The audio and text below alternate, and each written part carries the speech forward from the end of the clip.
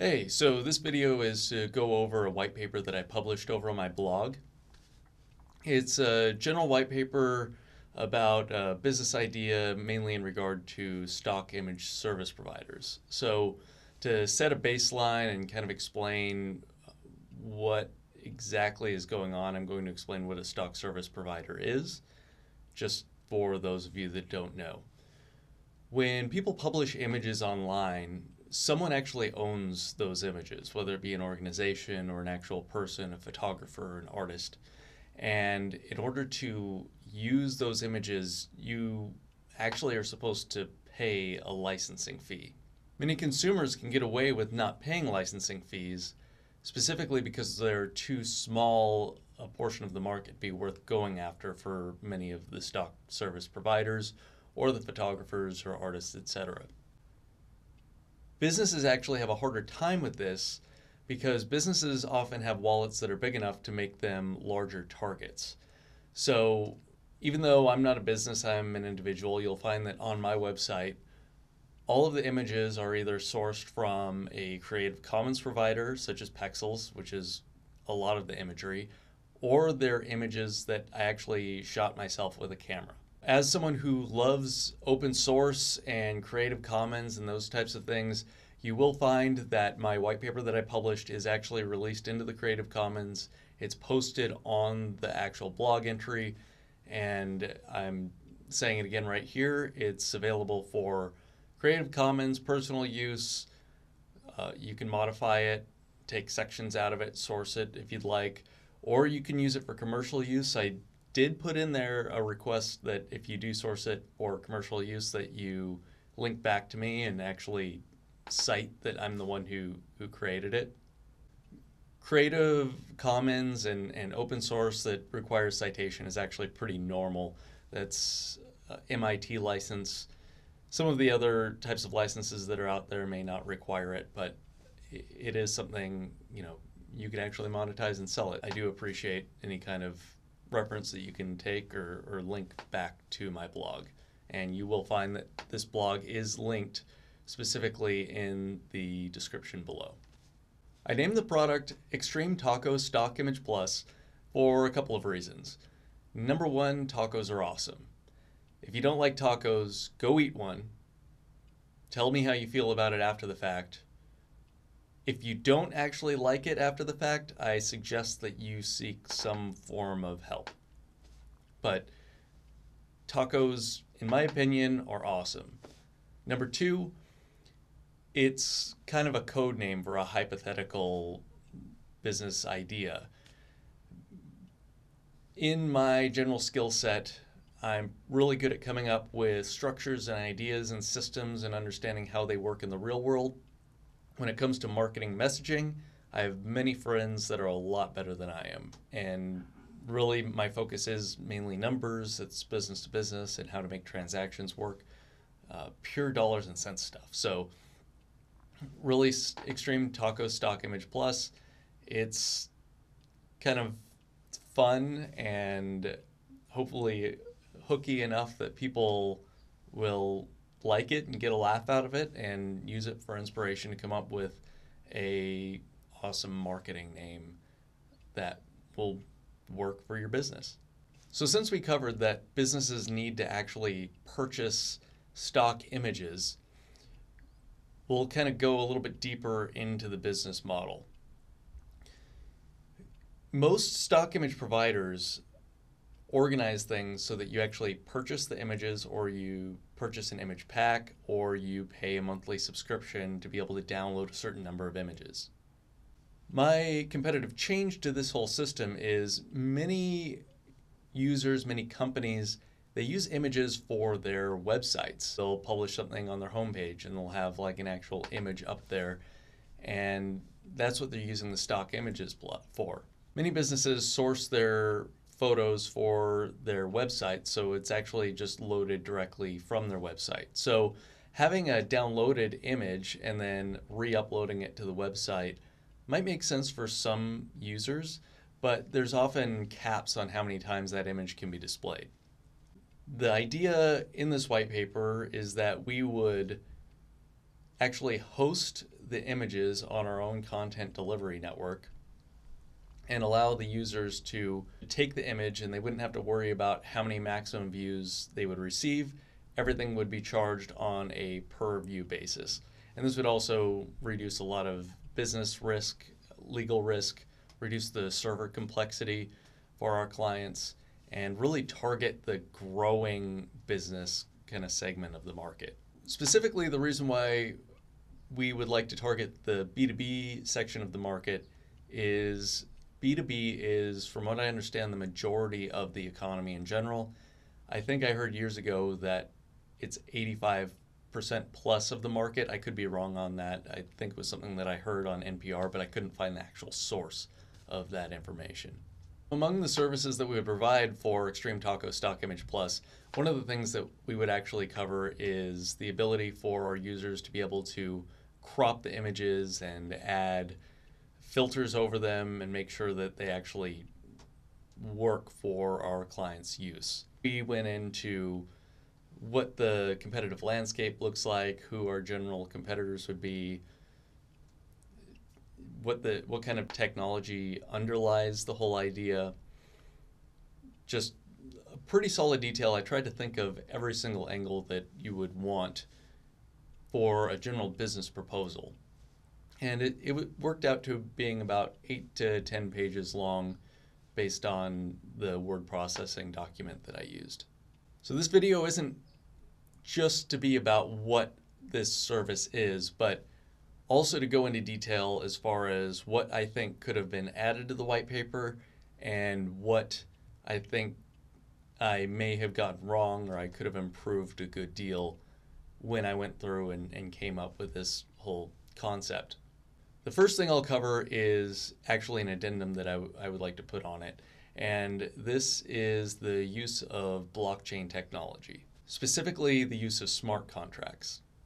If you don't know what a smart contract is, I'll give you a quick little refresher. Blockchain technology in general is a bunch of different people maintaining an actual ledger and showing who has what value and when that value was transferred from one person to another.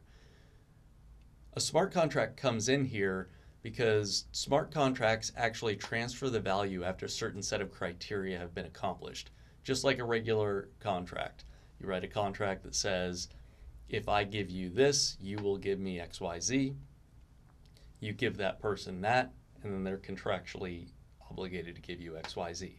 Smart contracts handle that entirely digitally and would alleviate some of the need for us to go and maintain and enforce any kind of disputes that take place between the creators and artists and the businesses that purchase the print images. The reason why we would use smart contracts in this case is because our main focus is on the digital distribution of the stock photography. And really, for the printing and that distribution, we would like that contract to be negotiated and enforced between the actual creator and the business itself. Our businesses, our clients will need the ability to print because often people want their print materials to match their digital materials. But this offloads a lot of the responsibilities that we would actually have for tracking down and enforcing print rules. And we could just do this simply by making the print portion of it just a platform for general negotiation. We wouldn't have to worry about it too much. Of course, we would charge a small fee to cover the administration of the platform itself, but it's not our core competency. It's covering some of the things that we would need to cover, some of the services to make us less prone from attack by system improvements from companies like Shutterstock, Getty, or Adobe Stock. I actually stole this idea of using blockchain technology to allow creators and businesses to negotiate directly with each other from a company called Wemark. I thought this was a great idea when I saw Wemark and what they were doing, but I didn't really see how they would make enough money to keep themselves afloat, because really you need a lot of creators in the very beginning, and you need a lot of businesses to jump on in order to turn a profit over the long term. We're talking about essentially a sharing economy like Uber but for B2B transactions. And there's just the scaling of that is going to be difficult to accomplish in a very short period of time, which is why we are looking to provide a higher level of service with our digital product in order to capture that business quickly. Ultimately, I think the blockchain functionality here of using our main pay-as-you-go, pay-as-you-load model for all of the digital loads, we can actually track that and make sure that we are paying our artists and getting paid based on the actual usage of the stock photos. And then using blockchain to kind of cover and making sure that we're less vulnerable to competitors will really solidify our position in the market. The second thing, and this is kind of a critique, and this is something that I think I got wrong, in the white paper I said that we would use our own processing to allow the users to send us coordinates and resolutions, and we would actually process what size images that they need and store those on our content delivery network and deliver it as they need. I think that this actually has quite a bit of a scaling issue because processing power is extremely expensive, and most users, and especially in a working environment, have very powerful computers that can definitely handle cropping jobs. So instead of using our own servers, we would use their web browser's capability to leverage a tool such as Croppy, which is another open source tool, to actually clip the image down to size, give us the appropriate resolution. Of course, we would capture the information regarding what resolutions and what coordinates they're using. That's kind of a key part of the analytics part of the white paper. But we would use their processing, which is relatively expensive, to handle some of the jobs for us. Now that part right there of using JavaScript on our users' computers to help lower our costs, there are other ways that we could lower costs as well. One of the things that I put in the white paper that would definitely be a future enhancement is that we would use the coordinates to be able to reproduce the images and put it back through our processing. Chances are it's a lot less expensive to take the image off of the CDN, which is content delivery networks are extremely expensive because they're plugged essentially right into the internet backbone. So it's premium real estate from a digital perspective. But if a user isn't using the image, you could throw it off into cold storage for very, very little money. There are less expensive ways of storing the data than just storing the metadata. Both of these ideas are really cost-saving measures, and they're kind of mistakes that I made over the course of writing the white paper. Storing the information or the pictures on a hard drive is far less expensive. That's probably something that you would get the business up and running and then realize, oh, there's a much cheaper way of handling this issue than to store only the picture metadata and recreate the images on an as-needed basis. The cropping of the images would be something that needed to be modified in the specifications before you actually started developing the product. And so that's more of a glaring error. It's also one that I found when I was really deep in the copy editing process. So I wanted to make sure to get the white paper published and then go back and retroactively kind of list any kind of critiques that I found with it instead of just throwing it out in the wild. And it gave me the opportunity to make this video. So I'm actually happy to a certain degree that I made that specific mistake just to kind of draw more attention to the white paper in general and put up video content, which is generally more popular than written content. Aside from these couple of modifications, the minor error, the relatively major error, and the addition that I add here, I do think that this is a good business idea. I think it could be really successful. The reason why I'm not pursuing it is it's not really something that I'm passionate about, and really any kind of business idea that I'd like to pursue would be something that I'm a little bit more interested in, especially to the point where it's probably going to cost a decent amount of money to get something like this off of the ground. And finding an angel investor to come in and give you $5 to $20 million to go up against the big stock image service providers is probably pretty difficult. As already noted in this video, Wemark was a good idea. They look like they spent a good amount of money on their website and they went under relatively quickly. So it is a risky market segment to go into. When you fall on hard times, you really need to have that extra drive to get yourself over the hump. With that said, I do think it's a good business idea. I think there is actually a market need for this. Really working in the marketing industry for a couple of years, working at my second agency, many clients I think would be interested in something that could decrease the complexity of their server configuration and make their lives a little bit easier and help protect them legally. So I'd like to thank you for stopping by and having a look at this video. If you have any questions, post them in the comments below.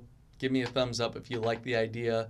And if you're curious about it, you can go over to my blog and have a read. I will have a link to that posted down in the description below. Thank you very much. Have a great one.